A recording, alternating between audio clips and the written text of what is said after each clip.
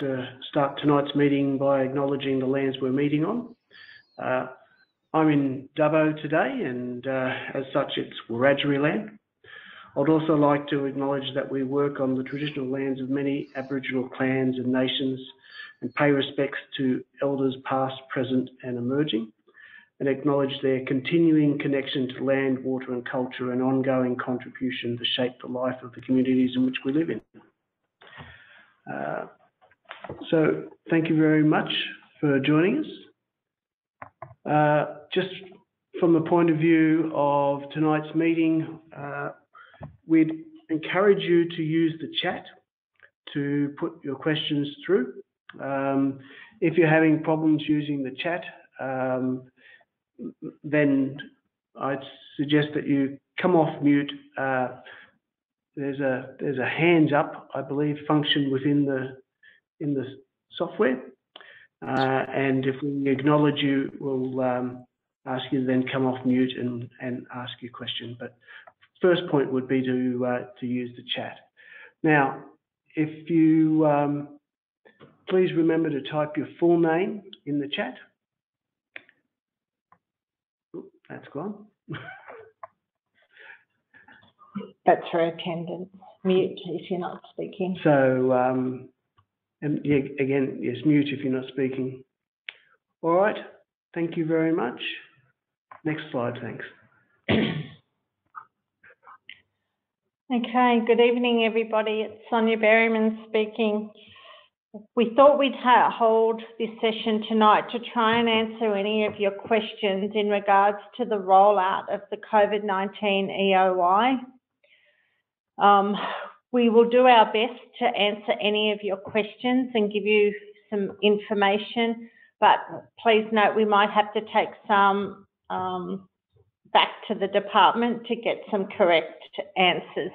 So we don't want to give you the wrong answers. So we'll just take them on notice and then come back to you tomorrow once we've guaranteed that we're giving you the right information from them and confirm the data, the info that we're giving you. So to start with, we'll just give an overview on where things are at in regards to COVID-19 vaccination program. So stage 1A, as everyone is probably aware, has the Pfizer vaccine has now been TGA approved. That vaccine will be delivered through hospital hubs, and across our region we have one hospital hub, and that is located in Dubbo.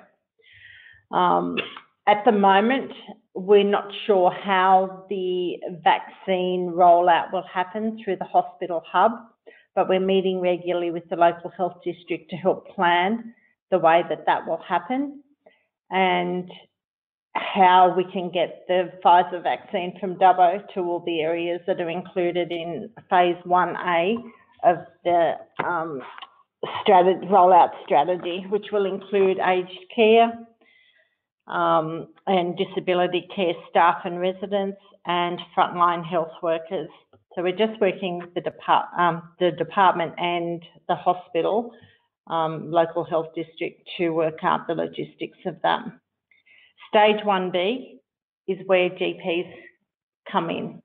So the department released the EOI form, which hopefully everybody received from me late Friday night.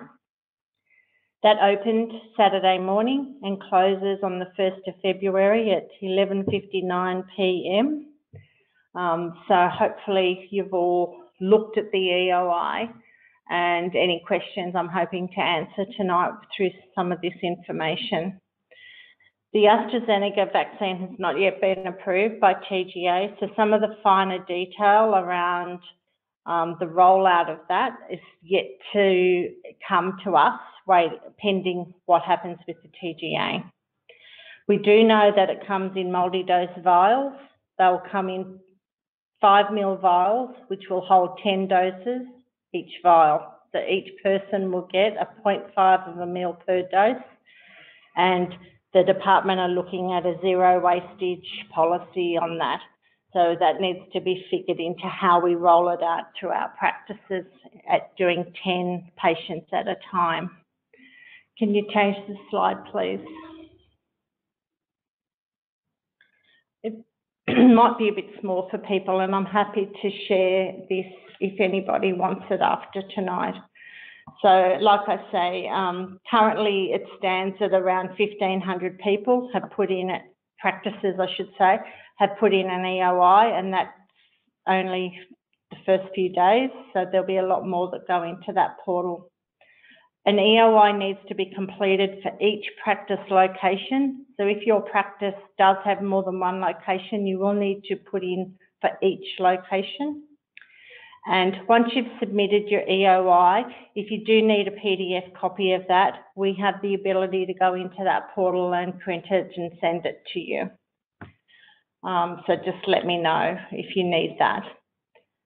Practices are expected to vaccinate outside of their practice population, and that's one of the questions in the EOI document, is that you have the ability, I guess, to do the town if you're the only GP in the town, or if there's two practices in a town and you might get told you can go first, that you actually have ability to do outside of your practice population for that cohort of patients for 1B. It will be a phased approach, so not every practice will come on straight away. It's all dependent on the vaccines being available. So the Department of Health has purchased so many vaccines of the AstraZeneca vaccine from overseas that will kickstart the phase of 1B. But then pretty quickly after that, CSL in Melbourne will start manufacturing the vaccine here in Australia, and that will then enable the department to bring more practices on over that period as we get more availability of the vaccine. So not everybody will be able to start up front, but it should be a phased approach across the region, and the department makes the decision at the end of the day who will get it and who won't, based on the EOIs that are being submitted. So my advice is to put as much information into that EOI that you can that may get you over the line before another practice as such, or our area over another PHN area, because we still don't know how many we will be allowed to have. That's still sitting with the department. Training will be mandated before anybody gets the go-ahead to vaccinate. And we're still not sure how that will happen. The department has put out a tender for training providers to come forward. There is talk that will be online, but that's not confirmed just yet. The AstraZeneca vaccine needs to be stored in dedicated vaccine fridges between 2 and 8 degrees. So like your normal vaccines are already kept at that. So that nothing should change for that vaccine. As you know, there's an MBS available, and just to clarify what that is for our region, the first dose is $37.35. If it's given after hours, it's $49.50, and the second dose is $27.55, and after hours $39.70. So a PIP payment will be given $10 per completion of the second dose if both of those doses have been done in your clinic. You can't bulk bill, add the bulk bill item number, the 10990 and the 10991 on top of that. It has already been included in the MBS item number, and that was confirmed by the department today. So next slide, please. Everyone may have seen this already, and like I say, I'm happy to share any of this with you after. So phase 1B is what we're talking about now. Phase 1A is the hospital hubs, phase 1B is our GP clinics, and phase 2 upwards will include pharmacy. Next slide, please. So some of the things in the EOI to consider are the models of care. So how are you going to run the vaccine clinic in your practice? So what the department is looking for there is confirmation from you on how you're going to run that clinic. How many sessions you might be looking at. Are you doing it session-based? Are you running it all the time? Do you have a separate area of your practice that you're running it through? Approvals based on throughput. The department's looking at high numbers. They want to know how many patients we can push through practices at any one time, and readiness. The pressure is on for throughput. So they want to try and get as many people vaccinated as possible, pending numbers of vaccine available. The FAQs, so we met with the department today. There is a frequently asked question document to be released. We're hoping in the next 24 hours on that, which will give some further information for you and us around some questions that you might have for tonight, but that will cover the co-claiming rules and what they might look like, and lots more information around the national booking system, because we don't know that information yet. The vaccine will be distributed from the Commonwealth, not the state-based vaccine centre, so making sure that you're all aware of that. So the Commonwealth will have oversight on how much vaccine is being distributed at any given time. Anybody doing the vaccination should have done CPR training in the past 12 months or have a valid CPR certificate. You need to look at your emergency protocols as well for your practice, and just making sure you're aware that PPE requirements, including the consumables, will only be considered by the department on a case-by-case basis. So you need to look at how much you have in your practice and trying to get some from your providers already, because the PHN won't have any to distribute to practices either. So please look at your numbers and order from your providers in case you can't get it from the department, because they haven't yet said what their numbers will look like in regards to distributing consumables. Next slide, please. So further information will come on the national booking system. Further information will come about connecting to the AIR. We know that it's done through your PROTA, and the majority of our practices already have connection to AIR.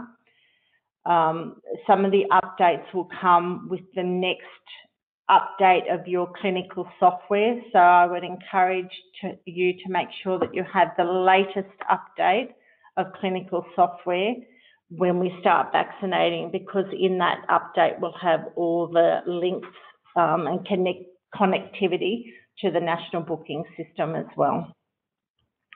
Adverse events need to be documented to TGA and the NCS, which is the surveillance in New South Wales.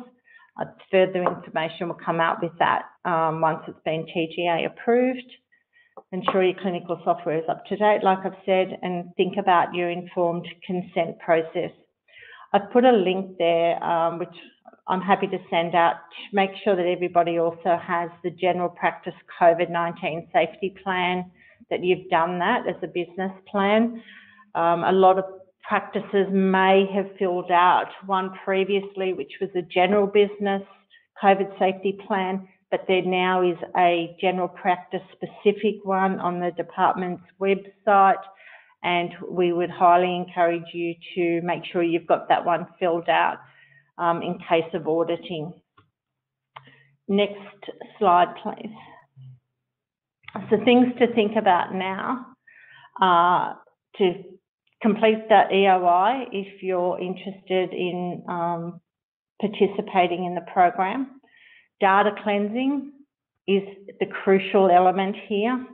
Look at your patient cohorts for each phase that you might be vaccinating. So look at the elderly adults over 70, Aboriginal and Torres Strait Islander people over 55, anybody in your practice that may have an underlying medical condition, including those with a disability. We need to be able to look at the numbers, use your pen if you have access to pen that we provide for you. Look at that, do some filtering, do some searches, pulling up the numbers of how many patients you will need to think about and how you logistically can run a clinic to cover that amount of patients. We can help you with that. The practice support team can help you with that. So please reach out if you need assistance. Think of your patient flow, pre and post vaccination. We're being told it could be up to 30 minutes post-vaccination that patients may have to hang around. So think about how you're planning your practice, where they will sit for that half an hour. Ensure you've got an anaphylaxis kit available. You need a practice communication plan so that you're sharing clear, confident information with your patients. How are you going to promote that you do have the vaccine and can give it to your patients? These are just thinking points, really. Consider your appointment structure. Until we know what the national booking system looks like and how it connects to your clinical software appointment bookings in your clinical software, that will give us further information once we're a bit more clearer on how that looks. Think about your patient recall systems and how you can recall these patients for their second dose. Flu season will come. At this point, we're looking at May, but there is 14 days between the COVID vaccine and flu vaccine. The TGA approval will confirm that, but at the moment they're saying 14 days between them. So it'll be 14 days between the first dose, flu vaccine, and then another 14 days till you can have the second dose. At the moment, we're hearing it's 28 days between first and second dose, but that hasn't been confirmed yet. Vaccine supply, things to think about is that when you give first dose to a patient, that you quarantine the second dose in your fridge so that you have the availability of that vaccine to do that cohort of patients. Because there's the uncertainty of how many vaccines you'll get, we just need to make sure that each round of patients that you do, you've quarantined the second dose in your fridge so that you can finish that COVID vaccination for that group before you get your next lot of vaccines. I hope that makes sense to people. Consider fridge capacity. Have you got things in your fridge that you no longer need to have there? Thinking about capacity of the COVID vaccine and then flu vaccine when that time comes. Next slide, please. I've put a whole heap of links there, which, like I say, I'm happy to share the PowerPoint of important sites for you to look at if you're looking for further information. I'm happy for you to reach out to me at any time, pending that I know the answers. And like I say, it's still a little bit early. We've got more questions than we're receiving answers at the moment from the department, but they are under the pump as well to try and get this information out. The FAQs we're expecting by the end of the week, so hopefully that will give us further information. I'm happy to try and answer any of your questions now. If you wouldn't mind popping them in the chat, and then, or you can, email me, ring me, anything beyond today. And as soon as we get further information, I'll be happy to send that out to everybody as the information comes in. Sonia, we do have... Sorry, we do have a couple of Go questions. ahead. Did you want me to read those out for you? So the first question is from Tracy. If your practice is not chosen in the first round, can your phase 1B patients choose to wait for their vaccination until their usual practice is approved? Yes, Tracy, that's fine. If you're not in the first round, it'll only be a very short time frame that you will actually get brought into the realm of being able to do it. The department is hoping to bring every practice on that wishes to vaccinate. over that period of time. But like I say, it's just dependent on the moment on the number of vaccines that we'll have access to. But yes, your patients can wait. But what I would suggest is that you communicate that to your patients. If you're not in the first round, I would suggest you communicate to your patients that you haven't got them yet, but you will be getting them soon.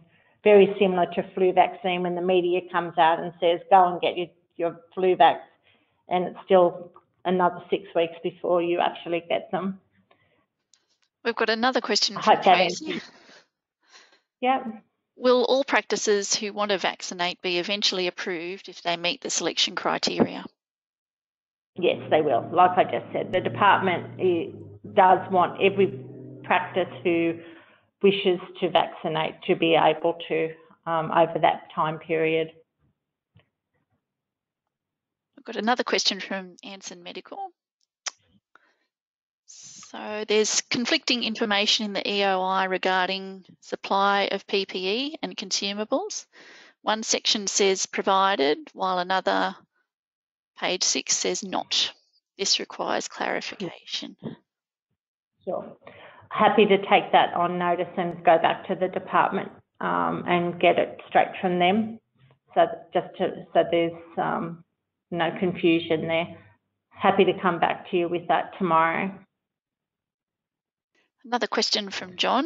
What are the PPE requirements for giving the injection? At this stage, it's uncertain. I've heard full PPE from one organisation, but I'm not hearing that from the department. So until TGA has actually approved the vaccine, it will become clear then. But I'm happy to take that one back to the department as well. Another question from Nermit. The EOI, is it individualised to the doctor or to the practice? EOI is to the practice and location. So like I say, each location needs to have its own EOI. So it'll be practice based location.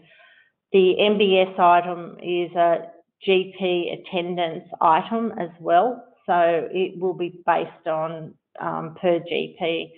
And the practice incentive payment, just to confuse it even more, is a practice-based incentive. Another question from Ivy. Will there be either a consenting process or screening process incorporated into the national booking system? Can't answer that one, Ivy, until I get the FAQs. The department said today that all information regarding the national booking system will come out in that document in the next couple of days. So hopefully all the answers will be in that. They did say that there may be some national booking system answers that will come out in a supplement later, perhaps on the weekend. So they're going to get all the answers that they have confirmed. They're going to give up straight away. We've got another question from Anson Medical. Should we assume and exclude all our nursing home residents and other 1A recipients when looking at cohorts?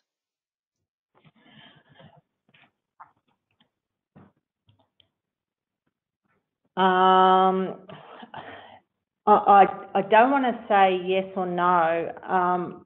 My understanding is that the 1A cohort of patients will be done under a different, it is a different phase, but because the hospital hub is based in Dubbo, the reality is that the AstraZeneca vaccine will probably be the vaccine that's given to the majority of our aged care facilities and not the Pfizer vaccine, simply because of logistics of movement of the vaccine from the hub. Part of 1A may include GPs that visit aged care facilities and will include GP respiratory clinic staff. They will be vaccinated in 1A. The logistics of who is doing the aged care facilities at this point isn't clear. The department are looking at a surge workforce for each area to assist in the aged care space and disability space, but we're not clear at this point around what that looks like for our area. So I'm happy to take that one and keep it until I find out further information. I've got another question from Tracy. Will all practices eventually receive approval to vaccinate? Yes, they will. That qualify. Yeah, that qualify, sorry, that are accredited and meet the criteria. A question from Caroline. If you need to put aside a dose for the second vaccine in the fridge, it'll only have a life of 5 days? I don't believe the second dose is the first dose. I think the time life of the vaccine is longer than 5 days. But in the fridge from 2 to 8 degrees, it only lasts for 5 days. Sorry, I can't, I missed that. Would you mind repeating? Once the vaccine's thawed and you put it into your vaccine fridge, you have to be used within 5 days. What is clear is that you can't take a vial out of the fridge and put it back. Once you remove a vial out of the fridge, it has to be used. So you will have to be doing 10 vaccinations at any one time. So you can't put part of a vial back in the fridge. Once you remove it from the fridge, you have to use it. Yes, but I mean, most practices would not have the cryogenic fridges for the storage of the frozen vaccine. So you would be storing in your regular 2 to 8 degree fridge. But the Pfizer vaccine has only got a 5-day lifespan in that fridge. Sorry, we are having problems hearing what you're saying. You may be able to be heard more clearly if you dial in with your telephone rather than using your computer audio. I don't know if that's your situation at the moment. Okay, I'll just type it in. Thank you. Got another question from Sally. Her practice in Dunedoo is waiting for first accreditation during the next few months. Will the practice be ineligible for rollout of the first phase? Sally, that question came up today with the department and they're coming back to us clarifying that situation because there are a lot of practices currently undergoing accreditation. So we're just getting confirmation of that. Another question from Ivy. What sort of time frame is expected between phase 1B and phase 2?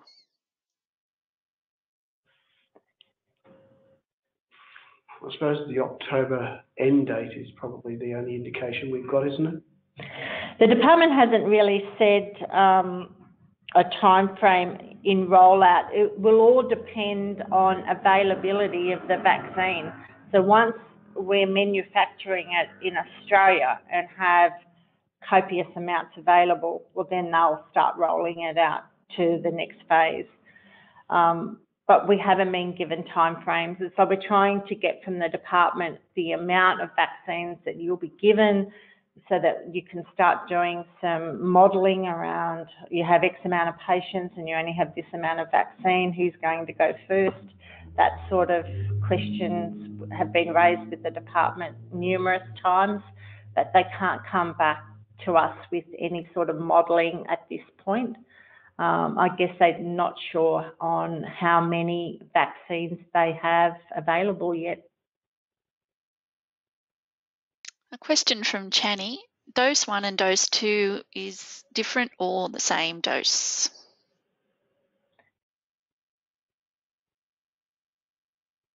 Hasn't been confirmed yet. That will depend on TGA approval.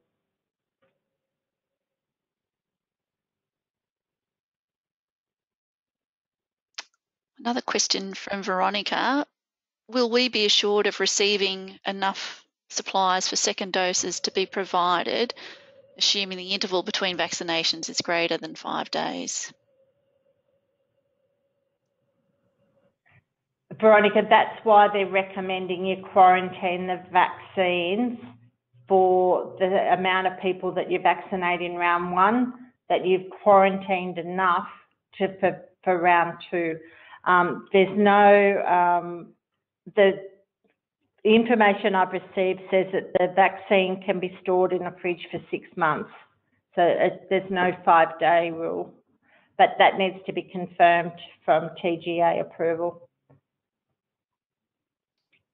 Question from Natalie. If practices choose not to put an EOI in now due to not having capacity, if their circumstances change, can they put an EOI in at a later point and be part of future There's an phase? indication that there will be a later round, but they haven't confirmed that.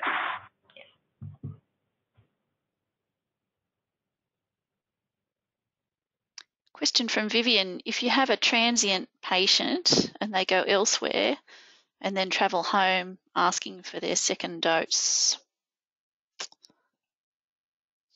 That's a possibility. It just will mean that you won't have access to the PIP incentive payment if the patient hasn't received first and second dose in your practice. Another question from Sally. Are we restricted to the COVID MBS item number when giving the vaccine? Or if we take a regular standard appointment time, could we bill a regular 23? If you're giving the vaccination, you have to use the MBS item, but part of the FAQs that will come out in the next few days will clarify the co-claiming rules as well. Question from Ivy.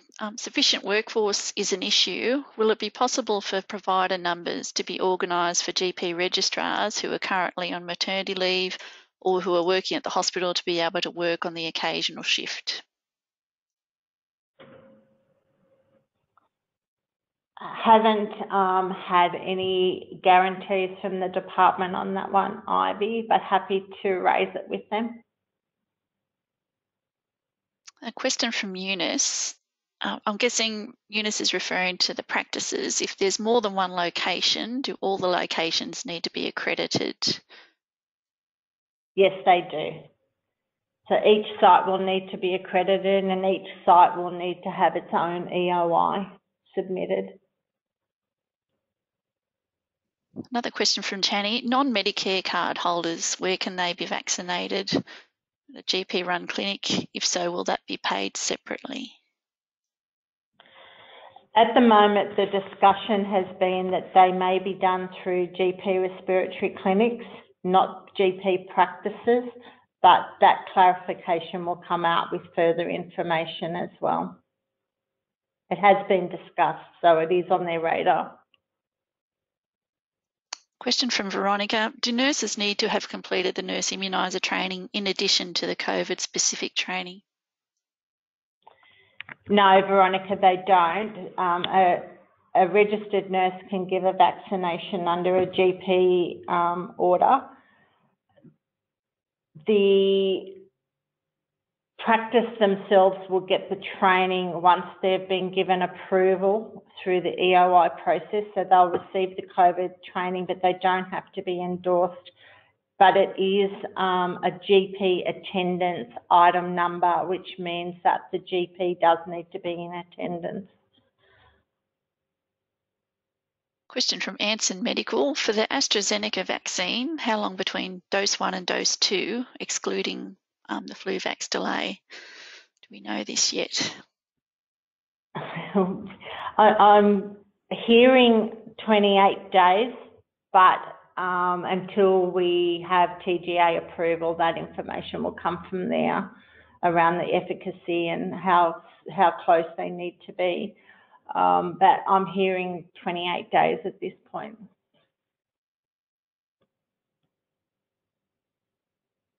A question from Joanne at Anson Medical. Is there any concern regarding supply of syringes and needles as it relates to the timeframes expected to deliver the vaccinations? Yeah. I will, as I said earlier, I'll go back and get clarification around whether they are being provided by the Commonwealth or not, because there is some confusion, some conflicting statements around that. So I'll get confirmation from the department around whether they are providing them or not, but or whether practices need to source them themselves. I will come back to you with that. Caroline, just regarding the vaccines again, do they have a lifespan of 6 months in the vaccine fridge? That's what I'm being told, Caroline, but like I say, that information will come from TGA once approved, all the intricacies around that, but that's what I'm being told at the moment. I've got a question from Debbie. The AMA and FRA CGP chairs have already said that standard consultation items can be charged at the same time, providing there's a legitimate consultation. A question was raised today with the department in regards to that, Deb, and they have said that it will be very clear in the FAQ document around the co-claiming. So we're just holding our breath waiting for that document. That's it for the questions so far. If anyone else has anything they want to ask, just use the chat box there to put your question in. And I appreciate all the questions. Those that I don't have clear answers for, I will get that information out to you as soon as we receive it.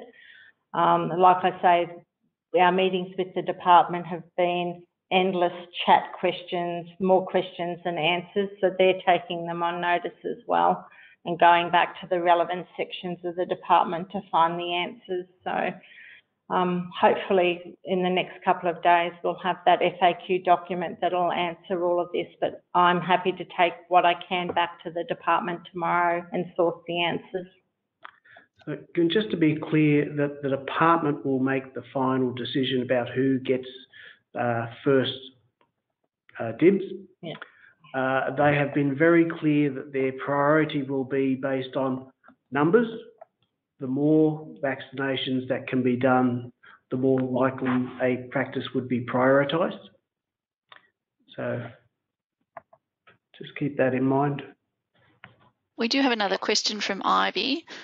Will there be contracts issued after an EOI is submitted? And is there still an opportunity to pull out should circumstances change after you submit an EOI? There definitely is an opportunity to pull out of your EOI after you've submitted it. The department's been very clear on that, but they are yet to come back around contracts or what that document may look like. A question from Kelly. Any idea of how long pre-screening consent might take in terms of the time before the vaccination? Nothing clear has come to light as yet, but I am thinking it would be the similar pre-screening consent that you would do for any sort of vaccination. So your flu screening, that sort of thing. It'd be similar questions that you need to be asking your patients, just in checking that they haven't got temperatures and that sort of thing, and whether they might be susceptible to a reaction, and that information will probably come from TGA as well. Just on that earlier question about pulling out, the broader answer there is if you also want to make an amendment, you need to contact the PHN so that we can pass that through. You need to put in a second application, completely new second application, and then contact us so that the first one can be deleted. So if you want to make a change, that's the process. If you want to pull out, contact us and we will get it cancelled. Yeah. Thank you.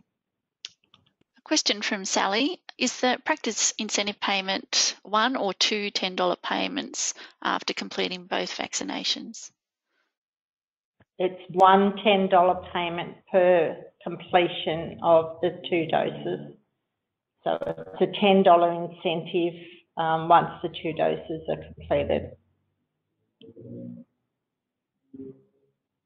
Question from John. Why is it necessary to have PPE? Can you get the disease from the vaccine?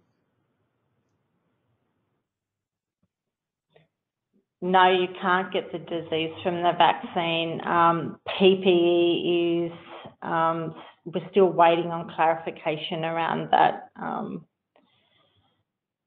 As you can imagine, John, there's a lot of information out there from different organisations, so there is a lot of conflicting information and a lot of confusion. So I'm waiting on further instructions around PPE and like I say, the consumables as well. We don't normally use PPE when we do vaccinations, so I don't know that anything will change.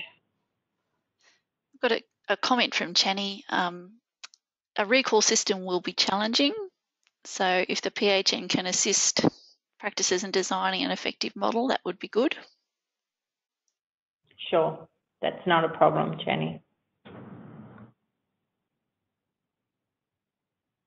Question from Caroline. There's a box to tick in Medical Director program for consent for vaccinations. I imagine other software packages would be similar. Yep, that's right. It will be informed consent, and it'll be how you document it in your clinical software will be up to each practice on how they do that.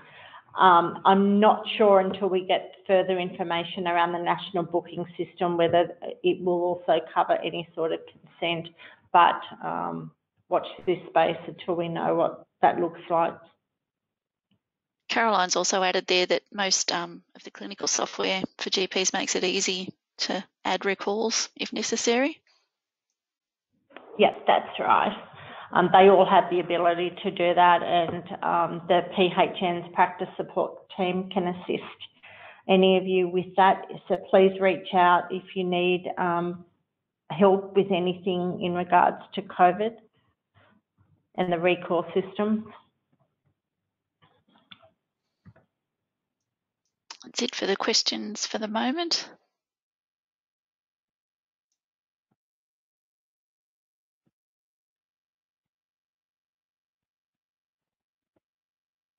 We'll just give another couple of minutes, see if there's any last questions.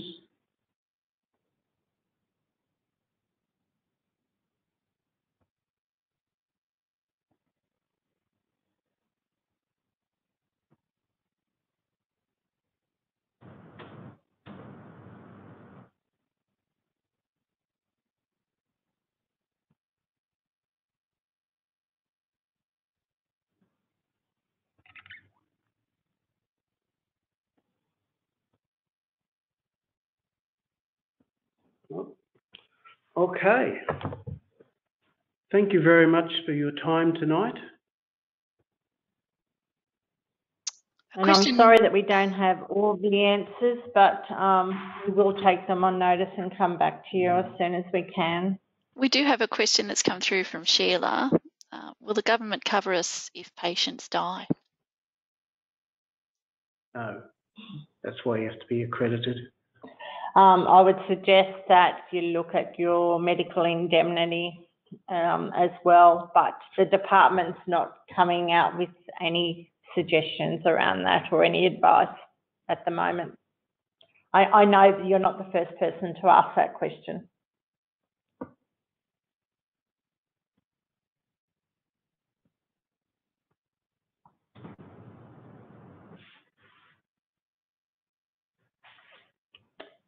Okay, we're all done? No, there's another one coming in.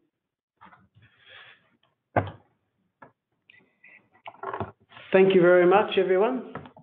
Thanks, everyone. Please reach out if you've got any further questions. You can contact me at the PHN if needed, or come through Katie or Liz or any of your practice support team that you have contact with. Happy to take any further questions on notice by email or phone or any avenue, and hopefully get some answers for you. Good luck with your EOIs.